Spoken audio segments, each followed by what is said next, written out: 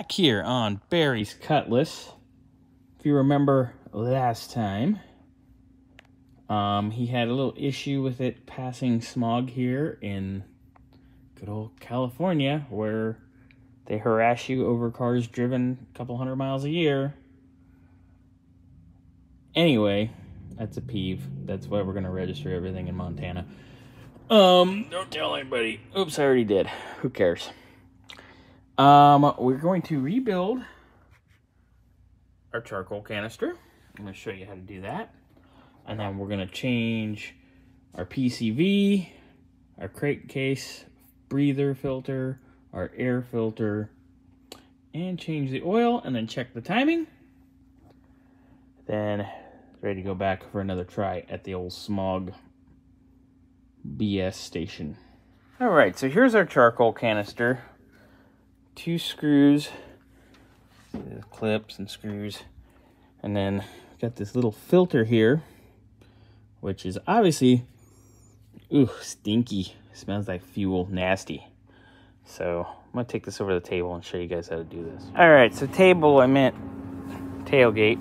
Anyway, so first act of shenanigans here is pulling this filter out.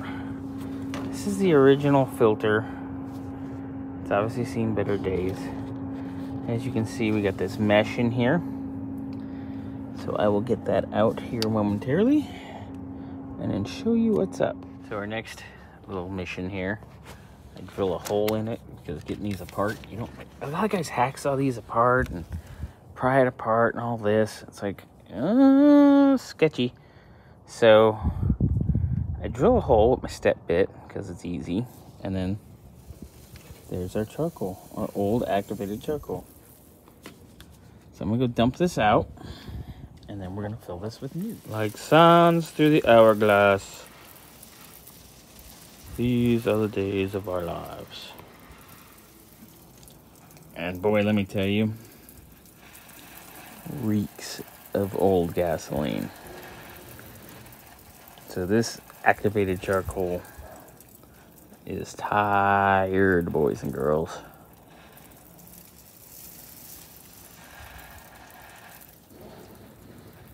And some asshole dumped a bunch of paint in our dumpster. Great. Lazy bastards.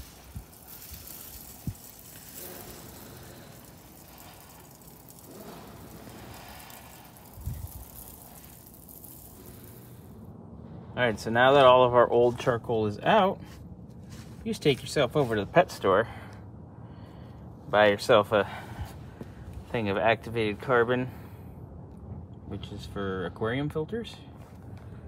Same shit, boys and girls. You just dump this in there, seal this baby up, and down the old road. Alright, now that we are sealed, and yes, you just seal it pretty much. You can wrap it real tight with high temp electrical tape.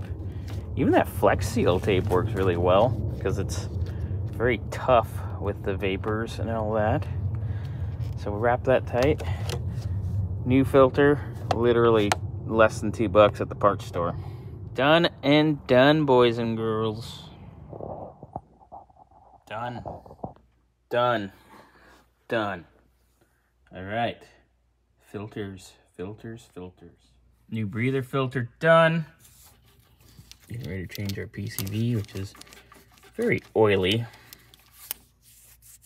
So I'm gonna swap that out, throw in our new air filter. And then we're gonna just drain and fill this. Someone's ready for the smog man.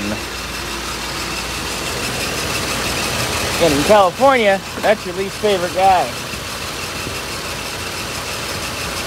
Because he's pretty much worthless in just a revenue, but, you know.